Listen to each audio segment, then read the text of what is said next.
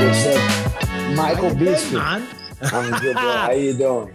I'm good, buddy. I'm good. Feel like it's been a while. A little bit, a little while. We got a little recovery in between, and back to work. Nice. Yeah, well, no, exactly. Yeah. I mean, main event again next weekend, Apex, Sean Brady. What do we think about this matchup, Gilbert? I'm excited. He's a tough one. He's a good name. I'm number 6, number 8. It makes sense. Finally, it makes sense. Sometimes giving a step back is crazy, but that step back is not as crazy. So number 6, number 8, sometimes like number 4, go all the way to number 14, end of the life, number 11. At least he's not that far. And he's a tough opponent. I like this guy. He's 15-1. I like that fight a lot. Yeah, of course. I mean, you fought everybody, but in terms of Sean Brady, we'll talk about your career in a second. But this guy, he's known for the jiu-jitsu. What are we saying, Gilbert? When you hear, did you kind of like laugh and be like, bro, come on, you ain't gonna jiu-jitsu me? I like it, to be honest. So if you want to grapple, let's grapple. Let's grapple. He's a black belt from Daniel Gracie. A lot of respect to Daniel Gracie. He's tough, bro. I'm not gonna like sit down here and say the guy's tough. He beat a couple high level competition, Kelvin Gastelum, a couple other dudes that were very tough. He was toe to toe with Belal until he got a finish. So yeah, he's a very tough dude. I respect him, but I like the matchup. When they say his name, I like it very much. They try to hurry up for July. I said no. July is too close. Now that I'm getting back in shape training, I need a little bit more time. And we still want to make that fight. I say perfect. And they say September. I say perfect. Any day in September is good. Nice. Well, best of luck, buddy. I'll be there. I'll be commentating, so can't wait for it. You always show up, Gilbert. You always put on a show, Sure. And I was just looking at your fight record there. I mean, talk about a murderer's row, man. It is insane. I mean, let's have a look at this little run here. You know it. Jack Della Maddalena, Belal Muhammad, the champ, Masvidal, Magny, Hamzat, Usman, Woodley, Maya. Ain't no easy fights for Gilbert Burns. That's what we want, right? We don't. Sometimes we want an easy money, but sometimes we gotta kind of show up, And then I think that's why the fans like it. Everybody like it. Every time that I go in there, I'm gonna leave everything in there, and then I kind of like that. Even though I'm on on the tough path of my career, that was the only time that I got 2 losses back to back. A lot of learning. On the same way too, it's good that I'm like on a very good time of my life, like personal life, spiritual life. I'm in a great place. Otherwise, it would be hard to be on that moment. But I'm in a good moment. So take one day at a time, taking a lot of experience from my teammates. And I'm excited to be back, to be there, especially right now at that moment. When they say Apex is not my favorite place to fight, I like those big arenas, but whenever for that moment comes from 2 losses, Apex, Sean Brady, main event, I like how that sounds, more intimacy. You've been there, you comment all these fights, but it's a private sparring session. For sure I'm going to try to kill this guy, but it's a kind of sparring private with a lot of guys coming, not a lot, it's 100 people that is in there, maybe.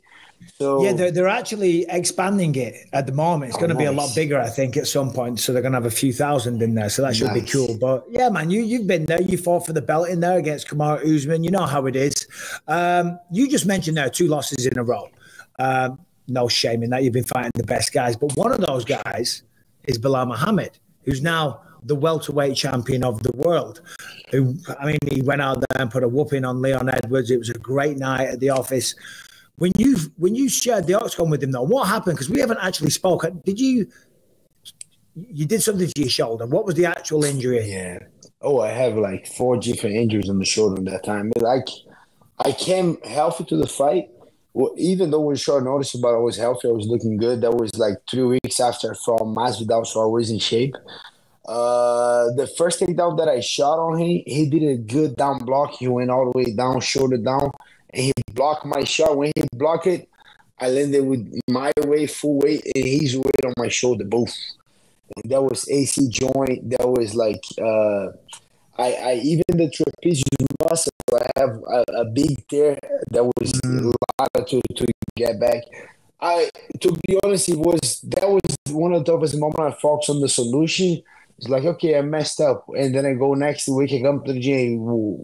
What can I do better? What did I do wrong? Yep. Okay, and then I'm gonna. And then I couldn't done that. That was the toughest part because I got back and the doctor said, "Hey, your shoulder is just like it's barely there. You know, it's kind of like it's hanging in there. If you walk hard, if you sprint, we need a surgery on your shoulder. So you can't do nothing for 2 months. Let's put stem cells in there, and then we wait. We'll see." And then I gotta wait like 2 months, not doing anything, no training. And then after that, I got back to my doctor. I said, "Okay, you don't need surgery, but let's do another shot and wait a little bit more." So it was just like almost 4 months waiting. So we slowly get back to PT and get back to training just to avoid the surgery. And that was a tough one to solve. And then, okay, then I'm good. I'm back. You get back to training. Boom, lost by TKO the last round. The fight that I was actually doing good. You were doing good as well. It was a great fight. You were doing really good. He got you, the bastard. He did. And shout out to the guy because he was actually a very nice guy. He hit me up a couple of times. He got freaking surgery on his arm. He's still like not free to fight again. And he just got me. Like that one, to be honest, was easier than swallow than the shoulder injury because that one after a little bit rest, I was back in training. The Belal Muhammad took a while for me to come back. Yeah, that's the hardest part as well. Like, for example, myself, I have surgery tomorrow. I'm getting a disc replacement in my neck. And my wife, this morning, we just went for a walk with the dog. She's like, listen, after surgery, you've got to do what the doctor says, okay? Follow the rules. Don't be working out again too soon. I'm like, babe, I'll be fine. The hardest part, as you said, is sitting around and doing nothing, man. I can't do it. Especially us, we have the adrenaline, you know, like that. I think that's where a lot of fighters kind of get caught with that. You know, they slowing down, they shouldn't be fighting, but they want that feeling of beating another guy, the arms, you know, raising your arm up, and we kind of addicted to that. And then whenever, okay, sit down and don't do nothing, it's just like, what do you mean sit down and don't do nothing? That's the worst. But thankful, I'm on a great place, you know, like I'm super friends with Gregory Rodriguez, Vicente Luque, and he's a Brazilian church very close to the house. So I started joining the church, and then in my perspective, kind of changed a little bit because if I didn't have the church and these guys, I think I'll be depressed after that second loss, you know, because the first one was already tough, and then I got back, everything good, and boom. So, but I'm in a good place right now, to be honest. I'm very hungry. I want to fight. And I think there's a great matchup, but it was a lot of experience, a lot of learning, but now it's time to execute that learning all the experience that I got on the way, you know? Yeah, I mean, look, listen, you beat Sean Brady. You're still, what are you ranked right now? Like 6 or 7, something like that? I'm 6, number 8, yeah. Yeah, so you beat Sean Brady. You're very much still in the conversation. For sure. Belal Muhammad's the champ. What do you think of his ability to have a long reign?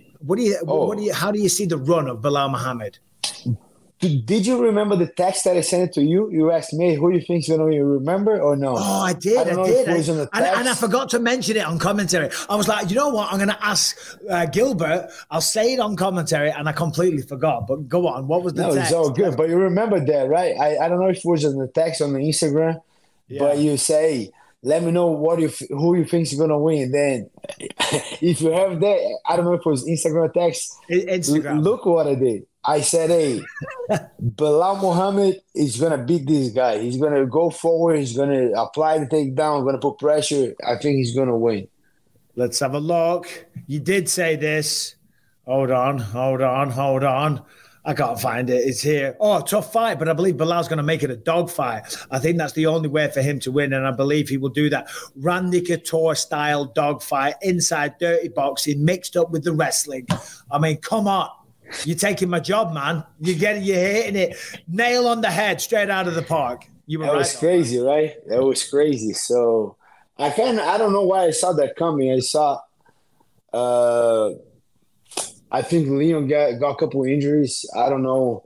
exactly what was, but he didn't look ready, and Belal Muhammad looked on point. You know, the guy looked super hungry, and especially knowing that they don't want to give the title shot, right? So now that they give, I gotta take that, because if he lose that fight, they will never give a title shot to this guy again. So that was kind of his chance, and he did an amazing. Right now at division seats right now, I think Shavkat might be next. I think I heard a little conversation maybe by December. But yeah, we got Shavkat might be the front runner to fight for the title. Then we got Kamaru that they were talking, but I think Kamaru has to do one fight. Let's see how it goes with me and Sean Brady, but I'm ready to take on those big dogs right there. Leon Edwards, Kamaru, Kobe. First, I got to focus on Sean Brady, but I know it's kind of like two fights, you know. I got to beat Sean Brady and maybe one more guy to kind of put myself in the conversation. And that's what I'm planning to do. So, but yeah, Belal get a big, his hands going to be full now with Shavkat. He's a tough fight. I think he can go either way there. I got to take a better look. Whenever it gets official, I'm going to look at better. But yeah, that's a tough fight for both guys. Shavkat's one of your teammates, right? Yes. He's out in Kazakhstan. He comes to do more camps right here. He's a tough dude, bro. Guy's a problem. Like good striking, tall, big for the division, still young. He's very good.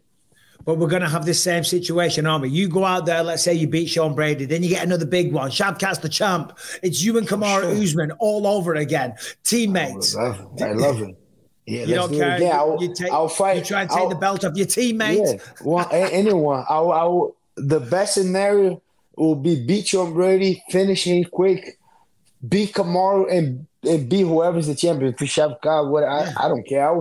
We know we fight each other. We don't care. We're not. He's not a bad blood. Honestly, we train. No. We make each other better. But everyone wants to be the best, right? So we gotta be the best. So it's all good. It's all we respect that on each other already. You know, like you're doing your job, I'm doing my job. It's like if it's only one commentator, you gotta go through Paul Felder, gotta go through DC. I know you're going. I know you don't care. I will fight them for it. I always say, like, because all the other guys that are coming up, your Joe Bands, your Michael Chiesis, they all want my job. They're all trying to steal my job. Let's be honest. Just like everyone's trying to be the champion. You know what I mean? Sure. So, I mean, it is what it is. I love hearing fighters like you, Gilbert. Just be honest about it. It's like, bro, if he's the champ, I'm going to fight him. You get these fighters going, can't teammates. When you set off on this journey, on this path, you make all this sacrifice. You didn't know these people. You don't do it for them. I don't care. Like, who wants to sit around and see someone else that you're not friends, that you didn't know, that's not family, be the champion, making millions of dollars and all being celebrated while you just be a training partner? It's like, no, bro. That's not what I signed up for. No, for sure. No. Even Ian Garry, we have a great relationship. He's a cool dude. I have nothing but respect. Like, we always have fun. I was there on his fight. I saw this guy in Brazil. We're fun. We're cool. But if they offer, we're both going to say yes. And it is what it is. I don't care, you know. If we gotta fight, we gotta fight, and then the best man wins. Oh, we trained before, so what? We trained, but I'm not trying to kill you, you know. I mean, we just trained. So Gilbert Burns versus Ian Garry is what I'm hearing here. You're gonna get the win. You're gonna call out Ian Garry. I'll call Kamaru first. Oh, you want another shot at Kamaru? I want for sure. I want the rematch, but it's not that Ian Garry. For sure, I will do that fight too. But for me, it's like the guys that are in front of me. They'll be the biggest fights. You know, like Leon Edwards now have no opponent. That's a big fight. Kamaru Usman, former champion, rematch is a good fight. And Kobe Covington too is another one. I'm not gonna waste my time with this guy, but you know, he's gonna be on my list. If they give me one of those three guys, that's a big win over these three guys. It's a title shot, you know, so that's what I'm looking forward to. Yeah, absolutely. I saw recently you said as well, you've probably only got a handful of fights left, right? For sure. Before you retire. I mean, number one, what a career. What a career, what a run. But like... How old did you retire? I was 37. Yeah, I'm 38 already. 38. I think 38. You're 38. Yeah, see? Yeah, I was 38, but I had one eye. You know what I mean? I wanted to keep going for a bit longer, but that kind of retired me for me, you know. But, dude, I mean, unbelievable. Did you ever think when you started doing martial arts that this would become your life? You would make, this would be how you'd be paying the bills. I mean, I am so grateful for being a part of the UFC, having the career that I did, and just making me the man that I am today. I'm sure you're the same. The same. And then that was the dream, right? To be able to live from fighting.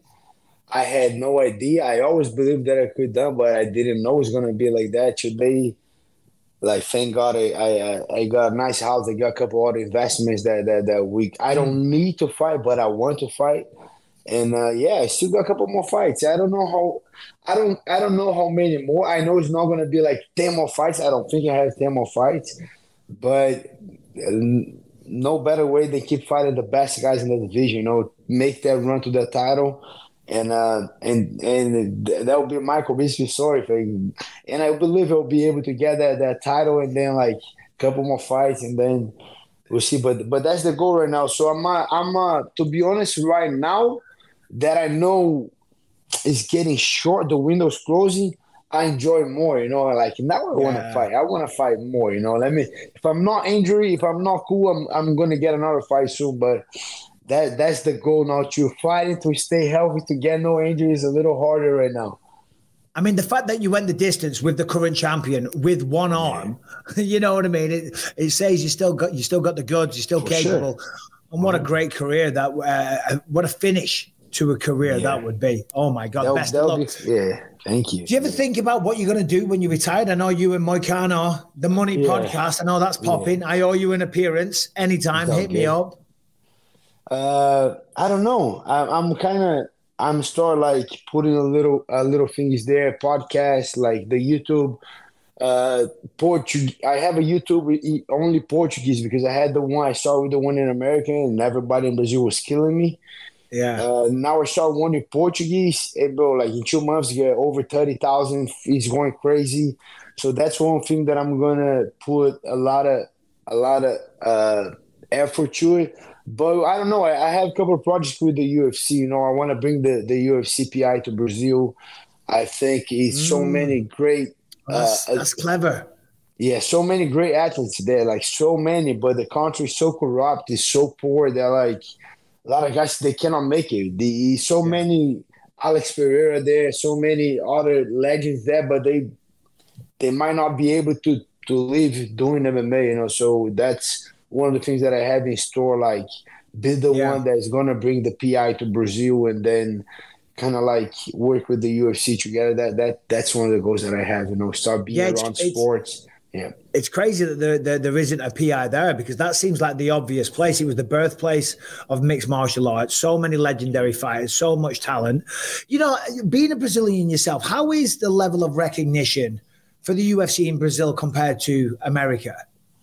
It's big. It's just the thing with Brazil is so corrupt right now. Like they try to control the politician now. Those guys that take over now, they are kind of like they lefty. So it's kind of like he's not going in the good ways. But number one sport in Brazil is soccer. But like by far, it's like soccer is right here. Then volleyball. It's kind of MMA volleyball. Freaking volleyball is big in Brazil, bro. Like, because these guys, they all win medals in Olympics in the wars. But freaking MMA is getting there. It's kind of like MMA second place almost right now. But the difference from soccer is so big. Soccer is number one, mainstream everywhere. Kind of same thing in England, right? Same thing in England. It's football's here, and then everything else is down here. That's Brazil. That's Brazil. The back pages, all the newspapers, all the TV coverage, it's just football. Yeah. All right, well, listen, Gilbert, Brazil. I've taken up enough of your time, buddy. I'll see you at the Apex in 2 weeks. The Money Podcast, anytime you want me, buddy, you just let me know. Thank you for your time. Best of luck against Sean Brady. Get the PI open down in Brazil. What else? Don't blow your arm out in the first round, and you'll be good. No. Yes, that would be great. And then you come to the pod after the fight. After the fight, Monday or Tuesday after the fight, we do a nice pod right there. 100%. Let's do it, buddy. Nice,